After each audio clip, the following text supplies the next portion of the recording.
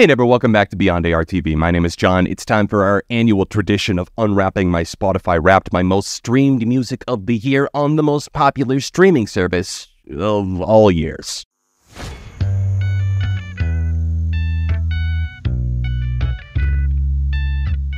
I'm a little bit late reacting to this. Spotify has been nudging me consistently on mobile and desktop again this year, which I'm glad they've added that back. But look, I got sick over Thanksgiving. I know that I sound like a stuffed turkey right now. Steam coming out of my ears? No, it couldn't even dream of it because I can't hear anything right now. And the last time I tried to film this, I got a nosebleed. Hello, ARTV. It's rap time. Ready? Let's absolutely fucking go. Are they mocking me right now? Are you mocking me, Spotify, knowing that I can't even hear myself think? I listen to 107 genres, but how did my taste stack up? Probably not so great because I also can't taste, even though it's not COVID. We've got a sandwich. We've got everything else that I would love to probably have right now. But instead, we've got my top genres here. What a nice looking sandwich of rock, pop punk, indie rock, pop, and POV indie? POV indie, is that a genre? POV, you're watching a YouTuber talk about their Spotify Wrapped. This year, your listening took you places, as it always does. I have to move when I hear the music. In one place, listen just like you, Burlington, USA. Burlington, Vermont, yeah.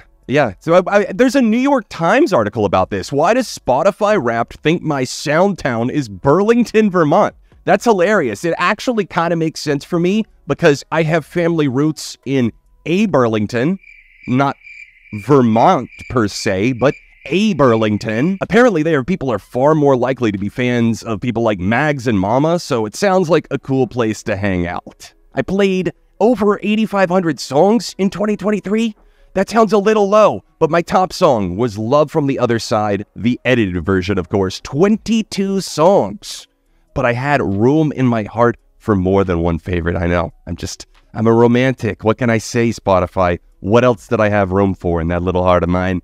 My top songs: Love from the Other Side, Fall Out Boy, Running Out of Time by Paramore, Kisses by Slowdive, You First by Paramore, and Figure 8 by Paramore. Holy shit. People are gonna give me hell for this. Okay, listen, I can explain, okay? I know I gave the album a 3 out of 5, and that for some of you, it was an apocalypse moment because it felt like your entire worldview was crumbling. But let me assure you right now, I still love Paramore as a band. And in fact, I was not lying when I said that the songs that I love on this album, I fucking love. Do I wish there was way more variety and representation here? Absolutely, but I want you to keep in mind that this only tracks through, I believe, sometime in October for Spotify Wrapped each year, and I tend to do a lot of catch-up listening every November for year-end list season, and it's just unfortunate because, of course, these songs, for the most part, other than Kisses, came out at the start of the year, and they had way more of an opportunity for me to hear them. Don't forget to save my Best of 2023 playlist, as we're reminded of my top songs 2023. I'll revisit that. Time is a construct, but we kept track anyways.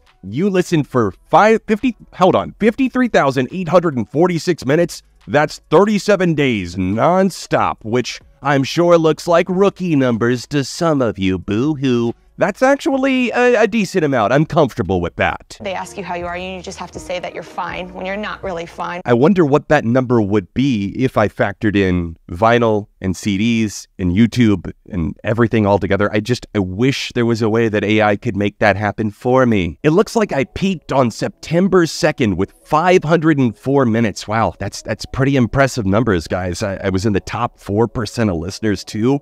I know you want to give me a pat on the back, but let me pop a little hole in my balloon here and let you know that this day, it's a little bit inflated because I was having to make up for some Scrabbles or else I felt like I had to. This is actually why I ended up quitting Last FM because I was like, why do I care about this? I listened to almost 1,700 artists, but one came out on top. Any guesses? Let me take a guess right now based on everything that I've seen. I'm going to guess that Paramore might come out on top, although I have an inkling that Radiohead and Green Day are going to be up there too. Radiohead, wow, say hello to your top artist. I'm actually pleasantly surprised by that. I'm not like super surprised because I know I made several videos on them, but I actually found myself coming back to them even after I ranked their entire discography, made a top 10 songs, and also did that video that nobody watched that we won't talk about. I'm pretty stoked on that. I'm a top 1% fan. I spent over 1,200 minutes with them. That feels like some sad boy hours. It got me through some shit, man. I'm feeling like I'm on the other side of it. I couldn't get enough of Weird Fishes. You're absolutely right. I never get enough of those Weird Fishies or the arpeggi.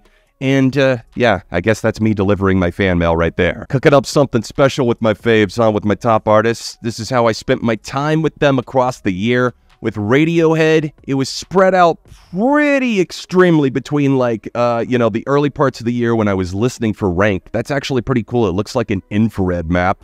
And then over on the left side, I was definitely listening throughout that sad boy summer.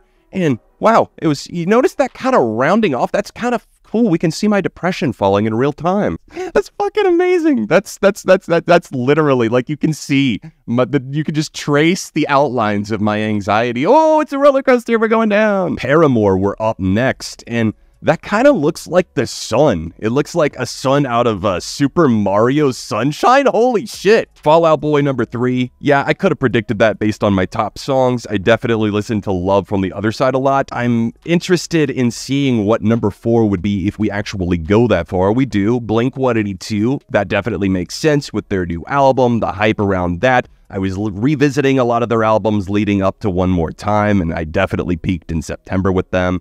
And number 5 was Queens of the Stone Age, rocking with the dudes, of course, after the release of their newest album in Times New Roman. I love the way this looks wicked psychedelic. It totally blends with their vibe. And of course, peaking in June, when the album came out, I was on vacation. It all makes sense. We lean on our faves in times of uncertainty, but hold up. Someone's on the other line. Is it Love from the Other Side? If anyone cares, my top podcast was Conan O'Brien Needs a Friend. Yeah. What color do we like? Oh, yeah, that looks good. So we got Radiohead out on top. 53,000 minutes in the bag, just on Spotify. My top genre looking like rock.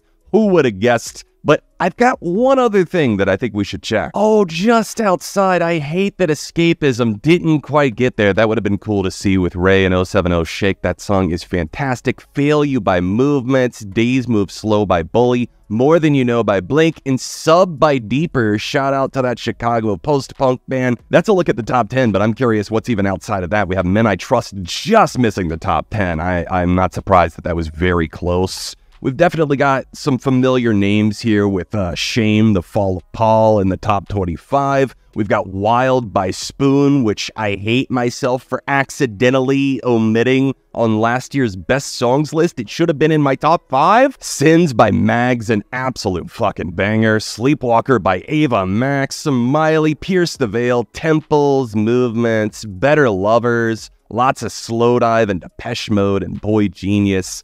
Definitely a lot of good shit in here. Some smaller artists like Clementine, shout out to those guys, and Tiny Meat Gang, Jane Remover. Wow, it's interesting to see the variety here. The first half of this year, I will admit that I dragged my feet a little bit when it came to checking out new releases, even of the singles variety, but I had that fire start back up for singles and individual songs in particular start coming around the end of summer. And since then, I've been going at a bit of a rabid pace, and my playlist for best songs of the year expanded from like 220 to 550 now in just like 3 or 4 months. So go give that a follow. Thank you for watching my Spotify Wrapped. Let me know your top 5 artists of the year or anything else you want to share in the comments, and I'll see you next time.